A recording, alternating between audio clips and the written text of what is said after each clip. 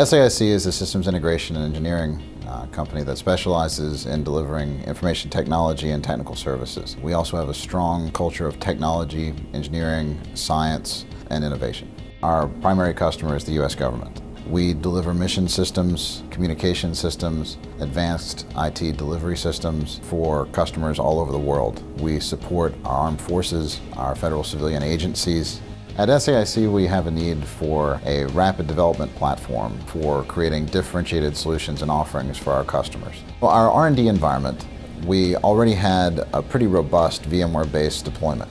So the first thing we added was vCloud Automation Center to give us that IT as a service capability, that multi-cloud management that we knew our customers really wanted, not just internal, but primarily external as well. So once we had vCloud Automation Center in place, we needed cloud service providers to manage through that platform. So vCloud Air was an obvious choice for us. Because of our own deployment of software-defined data center technologies in support of our research and development activities, we have seen reductions in configuration errors and improved consistency in the way we secure our IT environment. We've seen a dramatic reduction in the amount of time required to deliver infrastructure services to our developers, to our engineers, to our scientists who are working to build that next generation of solutions and offerings for our customers. Additionally, the ability to respond rapidly to requests that our customers give us is paramount to us being successful in the market.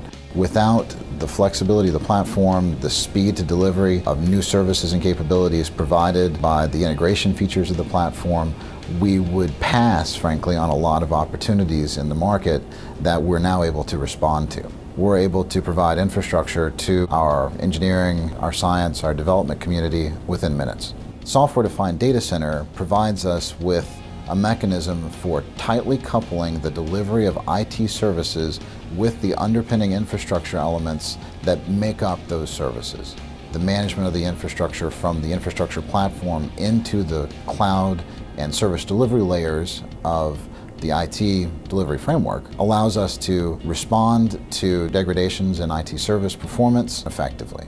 So when you unify all these technologies together, and you combine them with the orchestration and automation capabilities that are delivered by software-defined data center, you're able to create a cohesive, comprehensive IT service delivery framework that enables our customers to meet their missions in a cost-effective and efficient way and bring on new services and new features that their customers need rapidly and effectively. And for us, that's the end game of software-defined data center.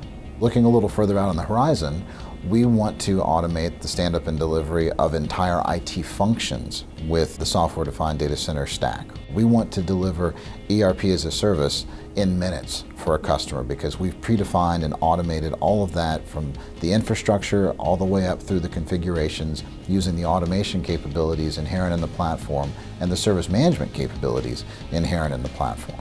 We think our customers are going to be interested in the power of software-defined networking. We are starting to see our customers explore that space. So we're very interested, very excited to expand our own repertoire of offerings. We're also looking forward to software-defined storage and the virtualized storage configuration capability, delivering that control of the storage fabric from the cloud services management platform. We can build some very interesting and very compelling solutions once that integration is fully created.